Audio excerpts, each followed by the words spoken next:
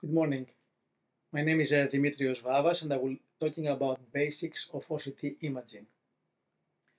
This information is very well summarized in the chapter of Optical Coherence Tomography in Albert and Jacobiak last edition.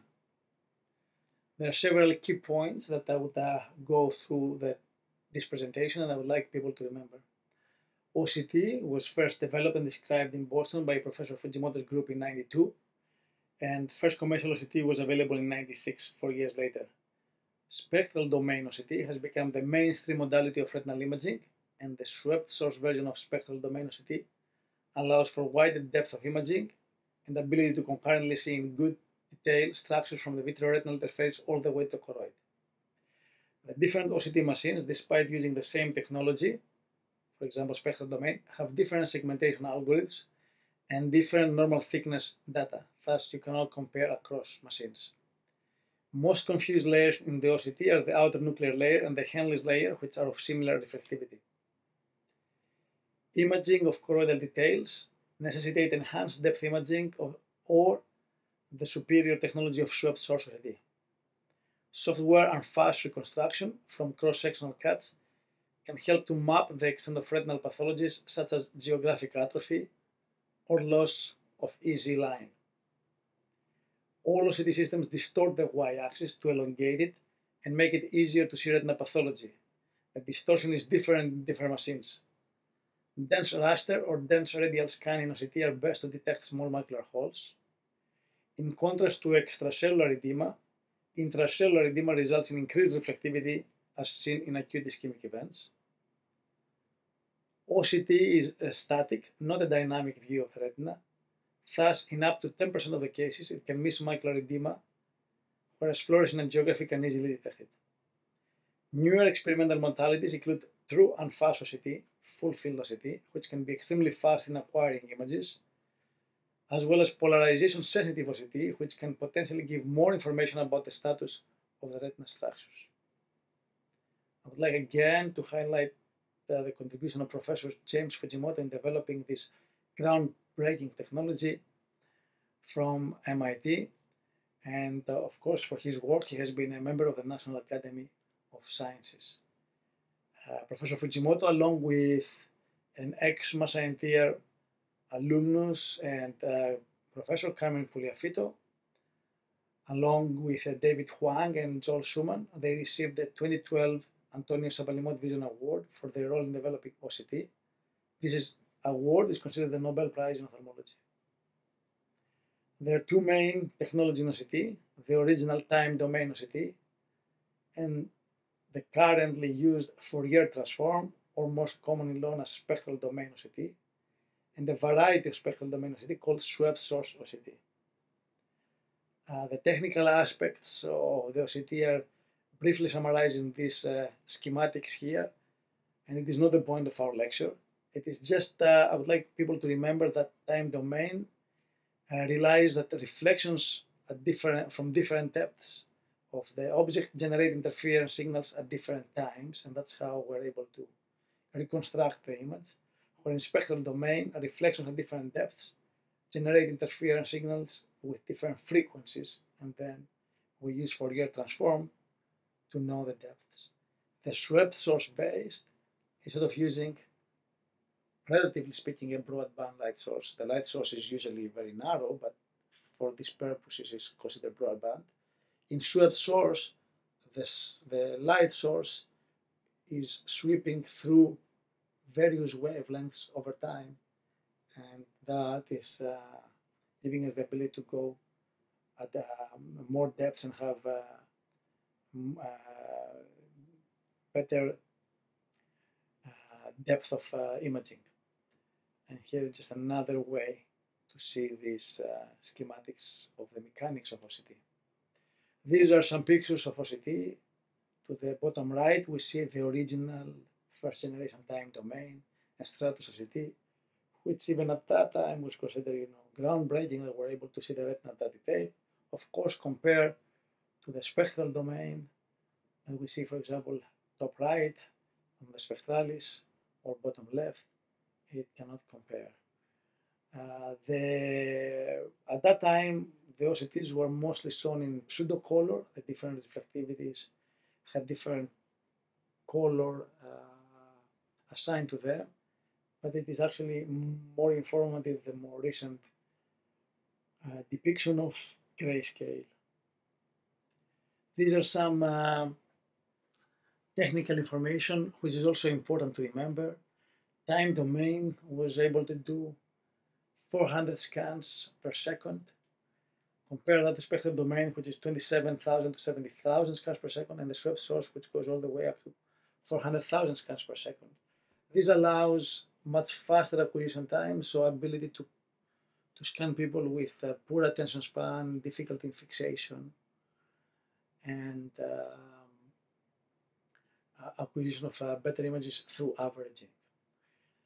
We see that the light source in all these types of OCTs is in the infrared, which means that the scanning laser beam is not visible to the patient. The axial resolution and transversal resolution is different among the types of OCTs. The time domain had an axial resolution, that means going from a different depth, 10 microns, versus transverse going along the line of, for example, RP, 20 microns. Contrast that to almost a two-fold increase in the axial resolution, 5 to 7 in the spectral domain. Transverse can be as low as 6 microns. In the swept source, the axial resolution is even better, 3 to 5 microns, but the transverse resolution in small system is not that much better than the time domain at about 20 microns. Of course, the depth of imaging in the swept source is better, so we can see all the way from cortical vitreous to sclera, whereas in spectral domain, we can see barely the posterior cortical vitreous, and we can go all the way to sclera with what is called enhanced depth imaging mode. Here is a spectral domain OCT, images that in high resolution acquisition mode that shows the different layers. We see that fiber layers are usually hyper-reflective, like here the nerve fiber layer, and whereas nuclear layers are usually darker in reflectivity, less reflective. So here is the ganglion cell layer, here is the inner nuclear layer, here is the outer plexiform layer. We confuse easily, because of very similar reflectivity, the Henle's layers and the outer nuclear layer. And a lot of people call both of them as outer nuclear layer. That is incorrect. As we can see here in blue, the outer nuclear layer, and in orange, the Henle's layer in panel A. After the nuclear layer, the first reflective line is the external limiting membrane. Then we have the inner segment myoid zone. Then we have the ellipsoid zone as a very reflective layer. Then the outer segments, then the interdigitating zone, then the RP, and then the Brooks membrane. If we look in higher resolution at these outer bright lines, we see them here in panel B, the external limiting membrane, the inner segment myoid zone, the ellipsoid zone, and the outer segments, then the interdigitating zone as a bright line, then the RPE, and then the Brooks membrane. The Brooks membrane and the RPE can be very difficult to distinguish. If we go to panel C, we're going to see that the choroid has the choriocapillaris, then the medium size vessels, the Sattler's layer, and then the larger vessels, the Haller's layer. This can be very different in thickness and the ability to distinguish them among patients. In panel D, we have an even higher resolution of what was shown in panel B, just to show that there's much more information if we acquire high resolution images. Here we see all spectral domain of the same patient, same eye, just how it appears at different machines. Top left is Heidelberg, top right is OptoView, bottom left is Zeiss Cirrus 5000, and bottom right is the Plexer lit swept source, which is not widely available and is still mostly in experimental mode in academic centers, although it is approved for certain things for clinical practice. We see how much different kind of information we get from different machines, because the different machines change what is called the gamma gain, how it shows high and low reflectivity, so it can highlight different things.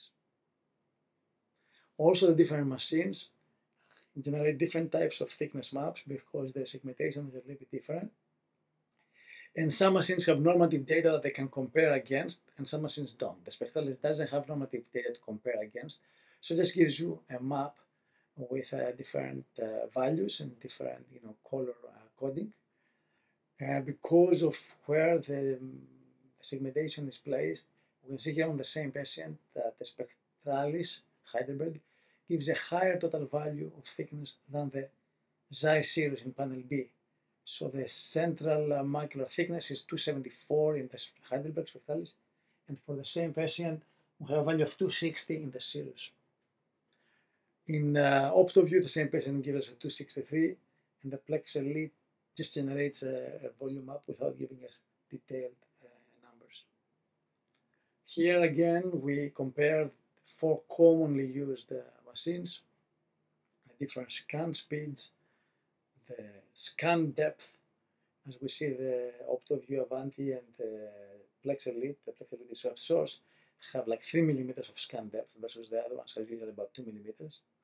Their actual resolution is about 5 micrometers, and digitally the Plex Elite can go all the way down to 2 micrometers. The transverse resolution, the best one is the Heidelberg Spectralis, 5.7 micrometers. The others are at about 15 micrometers. Here I would like to highlight the difference in ONL and Hennes layer and how sometimes people can be confused when they do not know that these two layers have similar reflectivity. Because if the patient is a little bit tilted compared to the imaging axis, the Hennes layers can be visible in part of the image. As we see here on the top panel, we see this eye is tilted, and we see that the Hennes layer on the left side, the temporal region of the is more reflective, here shown in black, than in the nasal part of the macula. And we see with blue highlighting the thickness of the outer nuclear layer, and with orange the Hennes layer. And here we see in the Heidelberg again the same thing. This is barely seen if the eye is vertically, but if the eye is tilted, now we can see the Hennes layer more prominent in the Heidelberg machine. Sometimes this can confuse people if the patient is complaining for something else. People may see this and they may think that this is something abnormal to explain the symptoms when this is just a normal thing. In the bottom panel here, I also would like to highlight that what is most often called the RPE Brooks membrane. In high resolution acquisition of a spectral domain, we can actually appreciate 4 different lines. The interdigitation zone, which has 2 different ones, the cone and the rods. If we go to an area that has both cones and rods, and then there's the line of the RPE, and then there is a Brooks membrane. And here it is in higher magnification just to appreciate the structures, but can easily confuse people and they think it's one. So it is actually, there is more information hidden there if we go in high resolution. There is another technique that was figured out in the history of a spectral domain. If we focus a little bit deeper, the image is inverted, as we see here on the top panel, and now we can see a little bit more the information of the choroid. This is called enhanced depth imaging. Nowadays, the companies have included a protocol that when you go for enhanced depth imaging, it inverts back to the orientation that we are accustomed. But in reality, when we first acquire the image, it is inverted, and then the software reinverts it so it looks to our eyes the same way. Having multiple B scans, one can make then an advanced reconstruction image, and then we can go at different depths like superficial retina, mid-retina, and deep retina choroid, and we get information, for example, of geographic atrophy, drusen, etc. This is used mostly experimentally in academic institutions. However, true and fast acquisition exists in experimental mode and has advantage because you flood the whole object with a light. You can acquire the image much faster. The top right panel, panel D as it's called there, it shows to you the difference in the way the image is acquired in a transverse acquisition and fast, truly and fast. You just go the whole thing and just go different depths, like inner retina, middle retina, maybe bottom retina. Whereas in classical OCT, you would make transverse sections. The problem with fast acquisition OCT, although it is faster, the resolution is less. However, people are working in techniques to increase the resolution of full field acquisition OCT here in E. This is their technology, DM-on as they call it. And you can see that it can become quite good resolution. This is in animals. This, I put it here just to show that there are people working on trying to understand if polarization information can be useful to us, but this is still experimental. In these slides, I would like to now move to the fact that the y-axis is always distorted. So the y and the x-axis are not on the same scale. So this axis, the y-axis, is different than the x-axis. The y-axis is elongated. This is how they usually present it, but this is how actually the image is. And we can appreciate it here with the infrared fundus image. And you can see that you get different type of information in our brain when we look at the true image down here or below, has the same XY scaling versus the distorted image on top. Here we see a patient post-open globe injury, the optos fundus image. We see some hemorrhages, and patient complaining that his vision has dropped. We do an OCT, and here we see that there is some, trauma to the retina tissues, but it appears to be intact otherwise. However, if we continue to take images, we're going to see that there is actually a hole. So why am I putting this case here is to highlight that a single cut can fool us. A single cut by people presenting up in podiums can fool and hide the information. And to detect holes, you really need dense radial or dense raster scans. You want to see all of the scans to determine if there is a hole or not. Other artifacts that can happen on OCT is because of noise and reflectivity changes or media opacities, the segmentations can be wrong. If the image is outside of these 2 millimeters that the OCT can image, they are inverted and they're out of the image. If there is in C vitreous opacities, they can shadow. Here we see some now pathology. On the panel A, we see vitreomacular traction. There is no PVD here. The vitreous is still adherent at the optic nerve. There's just a partial separation and traction. Here is the premacular bursa still, and this is the posterior hyaloid pulling up on the retina. Here is again, there is no PVD. There is no PVD here, and it's pulling on the retina and has a full thickness macular hole with an operculum still attached. Here is on C, we see that the operculum is off, but there is no PVD. You see that the posterior hyaloid is attached by the optic nerve.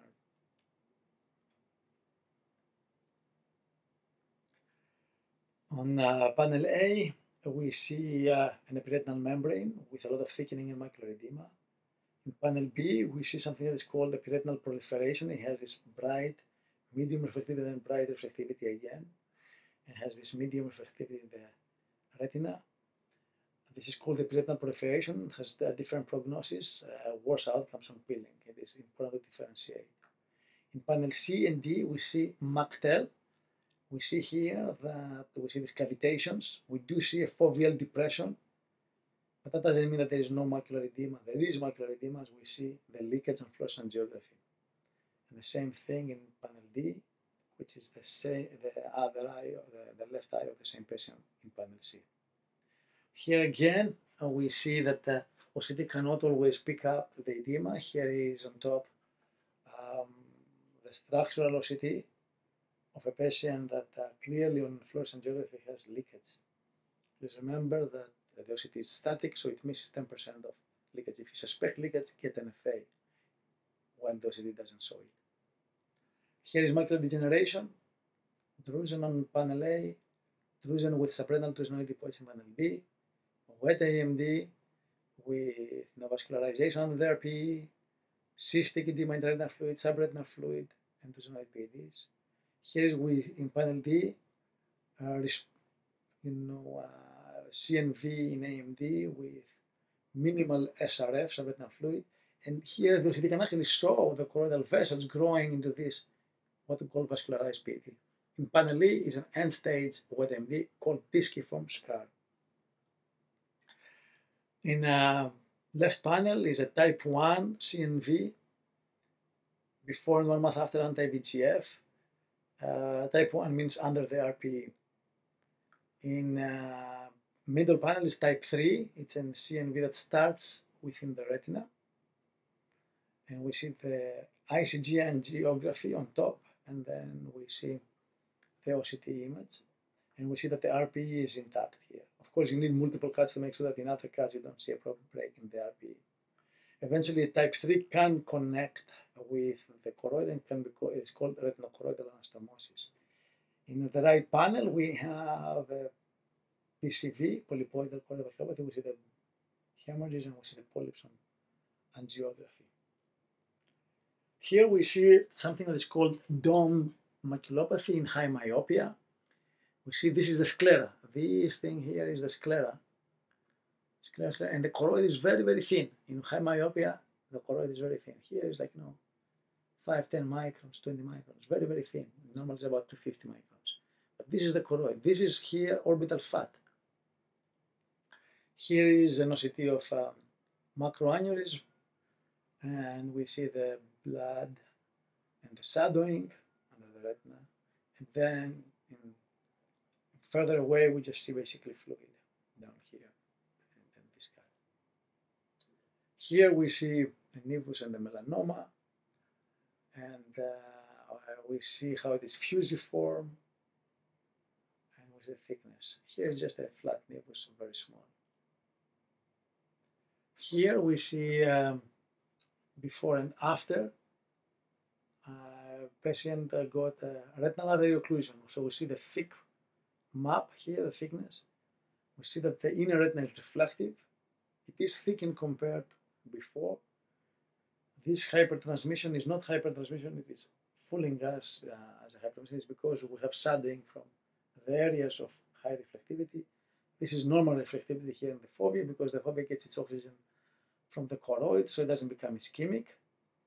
And not just the fovea, actually all the photoreceptors, the outer 1/3 of the retina gets its oxygen from the choroid. So the inner 2/3 of the retina, ganglion cells, inner plexiform, bipolars, that they are ischemic, not the photoreceptors, and they get swollen up. But in the foveola, there is no inner retina, it's only outer retina, and that's why it is normal. Here is a patient that has eventually thinning of that retina, died after some time. And here it is, we see that whole, this was a Pratt-Central occlusion, the whole superior retina is thin. And that thinning is basically loss of tissue. Here's another example of fibrovascular PED, showing nicely here this hyperreflective vessel. The vessels in the choroid are hyperreflective. Interestingly, the vessels on the retina in the OCT are hyperreflective, but the vessels in the choroid appear hyporeflective. Here's another one, just beautiful images that shows that. You don't need OCTA all the time. Panel C here on the top left is central serous retinopathy, diabetic retinopathy in D, Irvine gas cystoid macular edema in E, vein occlusion with ERM and macular edema in F, and the bottom two appear normal, but bottom left is diabetic retinopathy with edema that OCT missed, and bottom right is the telangiectatic changes with the leakage that the OCT missed. Here is another patient with MAC-OFRD repair or U, now complains of recent decreased vision in the D, 20/70 in the right eye, 20/50 in the left. The right eye was better before. And we look at the OCT. The OCTs look the same. If anything, the OCT in the left looks a little bit warmer, color thicker. But if we do a fluorescent geography of the, we will see here in the right eye that there is clearly leakage by the macula, and that the OCT missed, whereas the left eye did not have that leakage.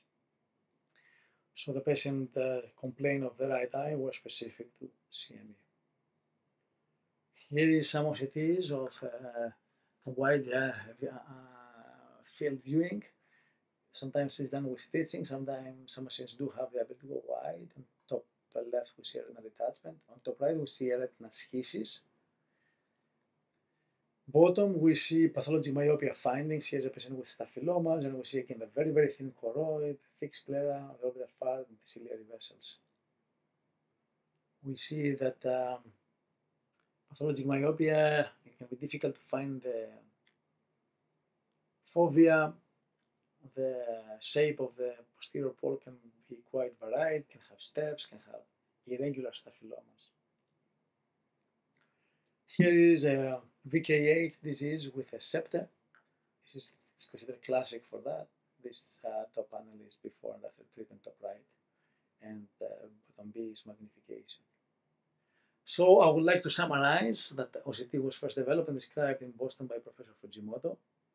In 1992, 4 years later, was the first commercially available. The spectral domain OCT has become the mainstream modality. Different OCT machines, despite using the same technology, have different segmentation algorithms and different normal thickness data. Most confused layers are the outer nuclear layers and the Hens layer, which are of similar reflectivity.